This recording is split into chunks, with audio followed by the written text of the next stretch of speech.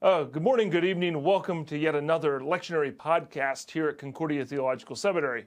Yes, my friends, it's been a while since we've met in this environment, and we meet in a rather bizarre text. Here I am, I live in Isaiah studies, and I'll be the first one to admit that I may have had to triple check to make sure that this was actually a lectionary reading. We're dealing with Isaiah 29, 11 to 19, that is paired with a Mark reading that attacks the elders, the chief priests, for their complete inability to read Scripture. And that is the context here in Isaiah 29. So a couple questions to consider as we begin to approach this text.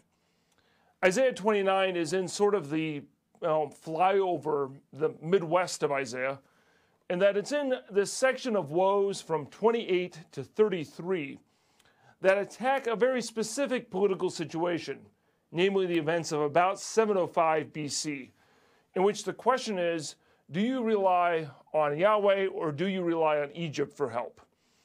That said, the principle at stake here is that the people have reached a point of hardness and deafness where they are no longer able to hear. And it's within this context of hardness and deafness, a big issue in Isaiah that goes way back to Isaiah chapter 6 with the prophet's commission, that we meet the people who have now been so thoroughly hardened that they've devolved to an absolute absurdity. That said, now we have an opportunity to explore what God does to hardened, lost hearts. Now let's turn our attention to Isaiah 29, beginning at verse 11. It starts out easy enough. Vatehi lekem hazon hakol. And the vision of all of this, hakol modifies hazon, has become, note, that's a pretty familiar construction for those of you keeping score at home. It's haya plus lamed, to become. This entire vision has become like the words of, that's a construct state, masculine plural noun, like the words of a document which is sealed. Sealed here is from hatam, cal passive participle, and you note that by the shurek between the tav and the mem. Now things get absurd, which is given to him, namely him, modify, and how do we describe the him? El Yodei HaSefer, literally to the one knowing the scroll, one who knows how to read, saying, Kara na zeh. Kara, the Shua here tells you that's a cal imperative from Kara. Please read this. And now things get really bizarre. But he says, that's a hifel of Yakal. I am not able to read. I am not able because it is hatom.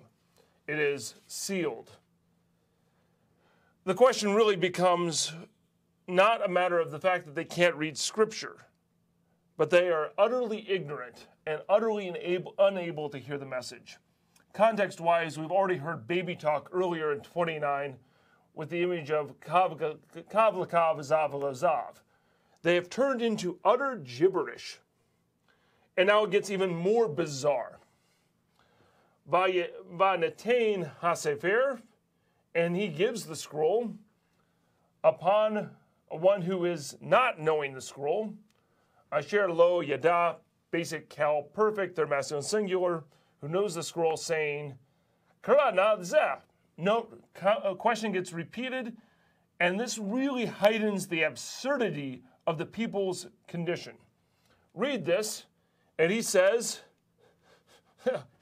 in the Mr. Obvious moment, Lo yadati sefer, I do not know the scroll. And now we get the punchline. Note, this here has been nothing but absurdity. These people who should know Torah, who should know to trust Yahweh no matter what the circumstances are, who should know how to properly interpret God's word, they have devolved into absurd children who are making really silly requests. Now we get the punchline. Why this absurdity of the sealed scroll and illiteracy? And now that takes us to verse 13. Vayomer Adonai la'an ki nishgash ha'am hazeh. Adonai said. Note, divine name here is somewhat interesting. We're not dealing with Yahweh, we're dealing with Lord title. This implies some sort of judgment going on, at least a distancing word, probably at the very least. And the Lord said, because this people, Nagash, draw near to this people draw near. And note, this also is somewhat distancing. With their lips and with shafatau, with their lips, or with their mouths and with their lips, they honor me. That's a pio of kavod, kavaduni, with the object suffix, honor me. Here take the vav as adversative, but its heart, rahak, is far from me. And their fear will be. And now, how is this fear done? Fear of Yahweh, basic tenet of faith. But the problem isn't so much bad political alliances or whatever the historical context here. The problem becomes a matter of the heart, a matter of faith. But their fear from me is a mitzvath anashim melumada, a commandment of men which has been learned. We have reached a bit of a stark moment here in the text. Stark in the sense of that the people really are going through the motions and missing the point. Hence, it's pairing with the gospel reading for this Sunday. The good news is Yahweh intervenes. Note, lakain, therefore, connects us to what happened previously. Therefore, now things get exciting. Haneni, attention-getting particle. Pay attention here. Therefore, I will again. Hifil, infinitive construct. You know it's a hifil from the hey. Patak under the performative tells you, also emphasizes the hifilness of it. I think I just made up a grammatical term. To do wondrous things to this people. This word is loaded. This is your Exodus term. This is your Exodus language. It is crazy loaded. Namely, and it gets better, note the emphasis, I'm going to do this. Namely, a wonder and a wondrous thing. What is God's wondrous deed doing? At this point, we may be expecting all kinds of exciting things. Exodus language, which is important in this section because we have a lot of anti-Exodus language within 28 to 33. For example, 30 verse 1. Now we discover that God's ways surpass human understanding. And here is a preaching element you may want to consider. Ba'avdah hokmath hokamau, and the wisdom of their wise ones will perish. Wisdom takes all kinds of forms. Wisdom in the sense of here doing the right thing, political or proper understanding. But the issue in Isaiah has always been that the people go through the motions and are faithless. They're blind, they're ignorant, and they're dead. And it's further emphasized, ubinath navonau tistatau, and the understanding of their understanding ones. Note the language here is poetic in the sense that it really gets our attention. It's glorious language in this repetition of sounds. This is a weird parsing for those of you who enjoy parsing, and you know who you are. This is a hith pael. Typically, we would expect this to be tith sa teth, but Hebrew doesn't like to do that. And it from satar means to be hid. So the understanding of their understanding ones will be hid. Now we move into condemnation. Hoi. Hoi, easy word to translate. Hoi, woe. Better way to understand it is in the context of a funeral. It's not so much that the prophet is condemning the people. Rather, it's go play in traffic, you're dead, have a nice day, goodbye. It's a funeral lament over the deadness of the people. Woe to the ones, note, this is a hifil participle, and you know that because of the patak under that mem. Woe to the ones who hide from Yahweh to conceal counsel. It's all a matter of allegiance and trust. And by doing this, they are no longer allied with Yahweh.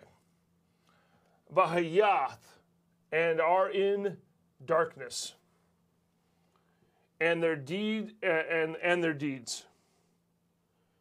And they say, and note echoes of Genesis 3, sort of. Mi ro'eni umi yodeni. Nice little rhyme even, nice little sound patterning at the very least. Who sees us and who knows us? Now we know why these people are doomed. They're acting as if God can't see. They're acting as if they know and God doesn't. And now we move from the woe, go play in traffic, you're as good as dead, to hafachem im ki homer ha-yotzer. Isaiah 10 has similar language of the axe boasting against its maker applied to Syria. Now the people are resembling that. Hafak could be translated as perversity. A better way, perhaps, you turn things upside down. I believe that's how the new JPS translates it as well. You got it backwards. Namely, and here's how you got it backward. Im here implies almost an optative in Hebrew. If, like the clay, will be the potter. Proverbial language, which is interesting because we have wisdom already up here earlier. So we have language derived from the natural world. Like the like the Homer, like the clay, well, the potter, that's a nifal. Typically, you would expect there to be a hirik here. You can't double a het. That's your triangle of recognition points when you know that it's a nifal. So will be accounted. Because, and here continuing,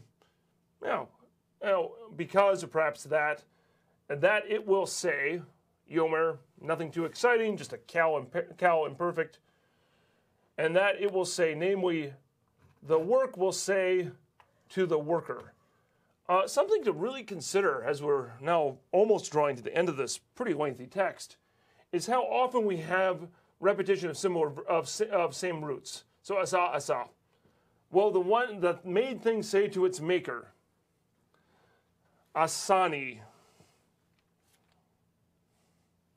And asani here, he made me not. Do not make me. Or the yatser, the potter, or the pot here, excuse me, yatser. Will the pot say to the yotzeron? And again, note all these sound repetitions. It's pretty kind of cool. First, say to its maker, you have no understanding. This finishes almost a bit of an absurdity here, in the sense that the people's problem is that they truly don't realize their place. And now we almost come to the exciting conclusion. Here, hey, that's your, hey, here's your interrogative, hey, and will not, again, in a little while, piling up the language of a little while. And now we have this great language of bouleversement, or reversal. And now we have almost this eschatological move being made. Will Lebanon be returned, Yeshav, return to Carmel? Lebanon, claim to fame, rich forests are going to be turned into a field, a fruitful field. Carmel's typically a pretty positive language. And Ha-Carmel and Carmel to a forest will be considered. We saw this language already just earlier, way back in verse 16. And now God's intervention happens. The people themselves are blind, deaf, unable to save. Their leaders have completely messed up. They're they're good as dead. And now we finally meet this conclusion in 18 and 19, in which we find out what those wonders that go way back to a previous verse say. Vashabaru bayom hahu, hahu being eschatological language, hahu in that day. Now things get strange. The deaf will hear the words of the scroll. Remember, words of the scroll, back a few hours ago when this podcast started, or a few minutes ago, is that the scroll was unable to be read. But now with Yahweh's intervention, hearing happens, and the deaf hear, and it gets better. And the ones in darkness, and from darkness, or afel, gloom, and from darkness, the eyes of the blind will see.